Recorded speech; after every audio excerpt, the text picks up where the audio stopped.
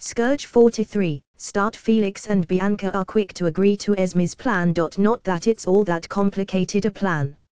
Follow the little compass thing to the books that were stolen, then beat the snot out of the autumn cultists that stole them. It's exactly the kind of plan that I'd expect Felix to be on board with. We'll leave some of the monsters here, I say. The wolves that have been accompanying us are pretty sturdy, and they are big friendly fluff balls once you get to know them, so the next archivists who show up won't have to worry so much. That's not a bad idea, Esme says. Just a few, to keep any riffraff away. Although, do you think we can stop by a village on the way? I need to send a letter to the library in the capital warning them about the monsters and about Autumn's cultists. So we're not going to stop by the capital then? Felix asks. I hum to myself as I think. I don't think we need to. There's not much for us at the capital that we need. Not that I can think of, at least. I might have a few resources there, Bianca says. And a house we can use. But if you're looking to continue looking for Autumn's people, then maybe we can skip the capital altogether. If we go to the capital, we might end up involved with politics and the like, I say. Which is as good a reason as any to avoid the capital for now. Felix, how are we on food and such? Felix half turns and glances at the few bags we brought in with us. They're sitting on a shelf a bit above the ground. I'm guessing so that our stuff doesn't get dirty. The floor around the entrance is kind of bloody. We have enough for the rest of the day, I think. So enough for 3 days if we prevent Felix from eating everything, I say. Felix laughs. Come on, I love eating as much as the next girl, but I'm not that bad. I can curb my gluttony to make sure my friends have enough to eat. I'm surprised you know that word, Esme says. It's one of my favorites, Felix says. It's not every day you find a word that describes yourself perfectly. She pointed to Esme. Like for you it would be dork. I am not. Esme shot back. Girls, I say. It's hard to sound serious when I want to laugh, but someone has to wrangle this bunch. Let's not fight, please.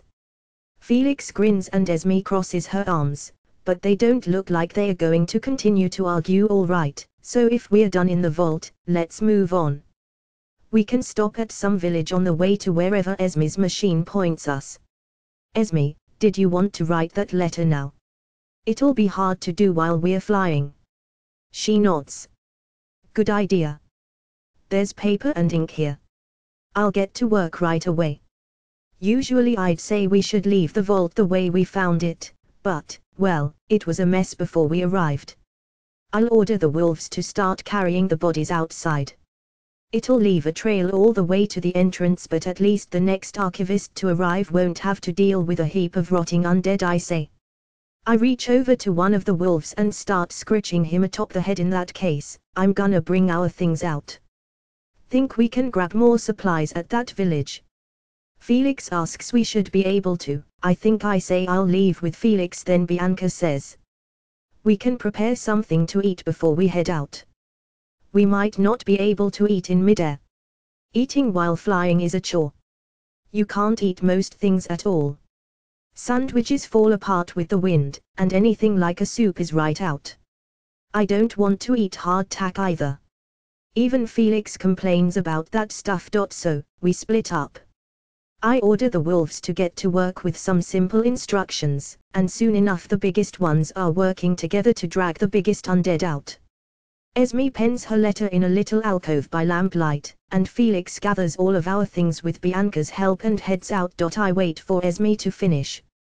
As soon as she's done and has sealed her letter with some wax and a stamp she finds in a drawer, she runs over and we head out of the vault. I wish we had more time to explore the vault. Esme says we can always come back after, I say. I bet the archivists wouldn't mind some help cleaning this place up. It's okay, Esme says. I mostly want to satisfy my curiosity. I don't want to get caught up into becoming a vault archivist. All they do is take care of places like these. And while that does mean you get to read a lot, it's kind of tame. A bit too boring for you? I ask. Well, yeah. It would mean that I'd spend the rest of my life in one cave or another instead of with you. And with Felix too, I guess. We're quiet for a bit as we find our way out of the maze by following the blood trails left by the undead being dragged out. Felix and Bianca are waiting for us outside, along with a few of the monsters that are too big to fit into the mines where the vaults are hidden. It's nice to breathe in some air that doesn't taste like salt. I fill my lungs, then bask in a bit of sunlight. It's nearing evening, the sky turning to orange on the horizon. Do you think we'll be able to make it to any village before night falls? I ask. Maybe, if we leave soon, Esme says. Bianca, you've been around here before. Do you know of any villages nearby? Bianca shakes her head. No. But if you were to follow the coast of the lake over there, we should be able to find one of my family's estates. I'd be honored to have you all as guests for the night. And we can fill up on supplies from our pantry. I weigh the options, then nod. If you'd have us, then yeah, that does sound nicer than sleeping on the ground again. Bianca smiled. There's that too. I must admit that I hadn't realized how much I depended on mattresses until I had none. There's one other advantage. My father's a very informed man. He rarely makes a move without being well informed, and getting that information means having a good network for information gathering. We might be able to catch up on some rumors closer to the capital. That does sound helpful. Mom often complains that she has a hard time keeping track of things going on inside of cities and such.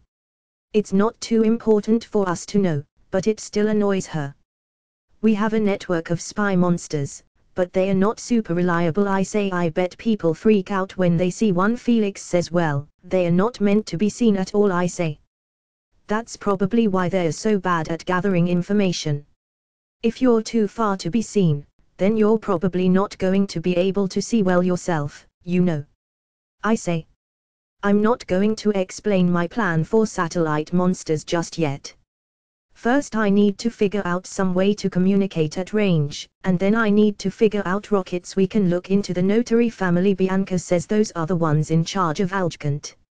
Esme asks. Bianca nods. They are. A lot of things we've gathered point to trouble in Algecant.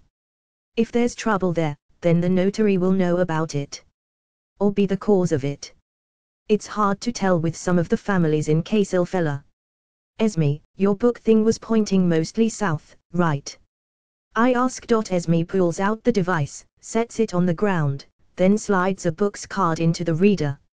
It takes a bit, but eventually she pulls on the handle with that familiar and satisfying kerchunk. The dials spin until they lock up, but my attention's mostly on the compass. Yeah, that's south. I say. South and, a little bit east. Which is about where Algecant is compared to our location. Bianca says. Though it's quite far. There's a lot between here and there. We'll figure it out once we head over.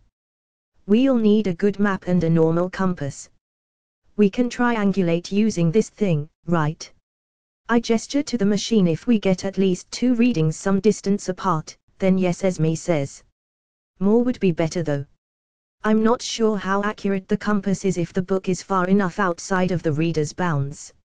It's a start. I say. *******.